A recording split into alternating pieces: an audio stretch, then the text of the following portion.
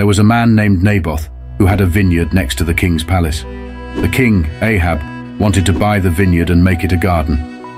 He said to Naboth, "I'll give you money or another vineyard for it." But Naboth said, "No, I can't sell it. It's been in my family for a long time." This made the king very angry. He went home and didn't eat anything. He was so sad that he lay in his bed and turned away from everyone.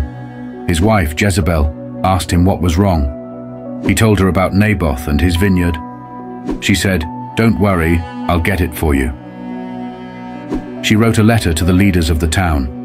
She pretended it was from the king. She told them to lie about Naboth and say he cursed God and the king. Then she told them to kill him with stones. They did what she said. They told her Naboth is dead. She told the king, "Now you can have the vineyard you wanted. Naboth is dead." The king was happy. He went to see his new vineyard. But God saw what they did. He sent a prophet, Elijah, to the king. He said to him, "You stole Naboth's vineyard. You killed him. God will punish you. Your wife will die and dogs will eat her body. Your family will die too.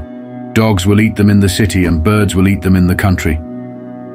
The king was scared. He tore his clothes and cried.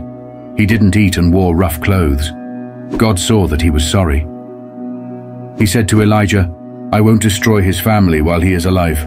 I'll do it when his son is king."